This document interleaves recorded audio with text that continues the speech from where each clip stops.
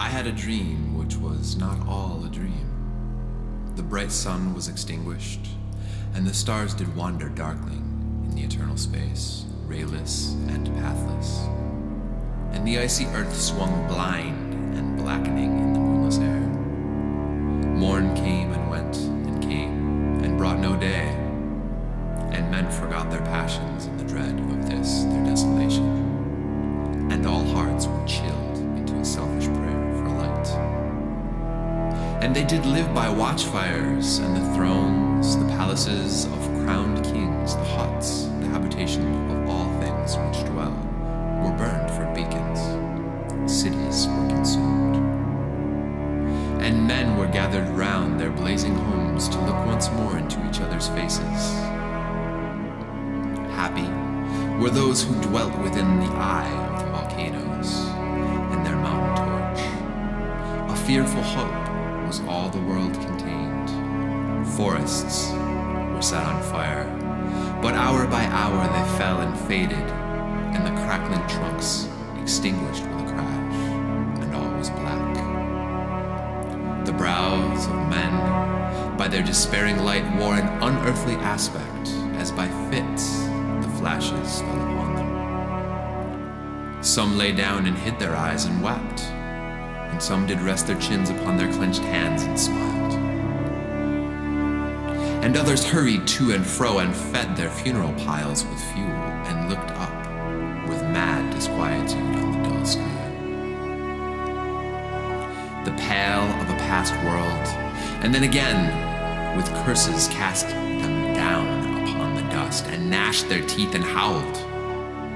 The wild birds shrieked, and terrified did flutter on the ground and flap their useless wings.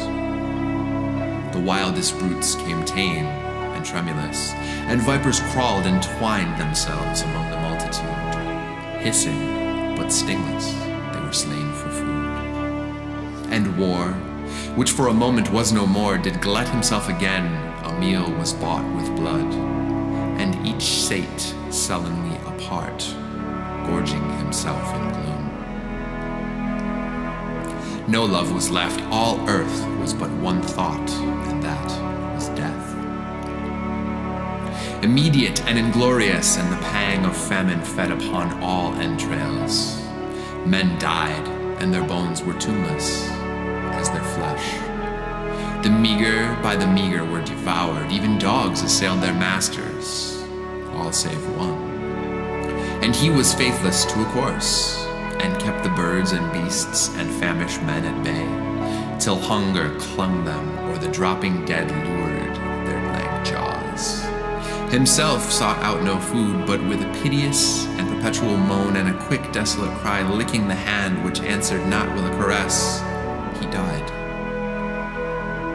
The crowd was famished by degrees, but two of an enormous city did survive, and they were enemies. They met beside the dying embers of an altar place, where had been heaped a mass of holy things for an unholy usage. They raked up and shivering, scraped with their cold skeleton hands the feeble ashes, and their feeble breath blew for a little life, and made a flame which was a mockery.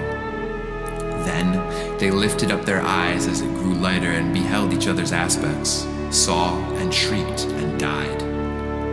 Even of their mutual hideousness they died, unknowing who he was upon whose brow famine had written, "Feed." The world was void.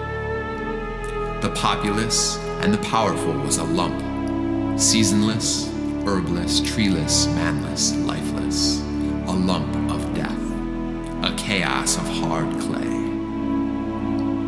The rivers, lakes, and ocean all stood still, and nothing stirred within their silent depths.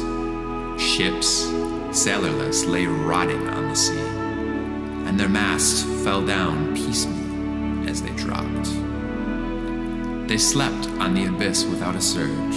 The waves were dead, the tides were in their grave. The moon, their mistress, had expired before. The winds were withered in the stagnant air, and the clouds perished. Darkness had no need of aid from them. She was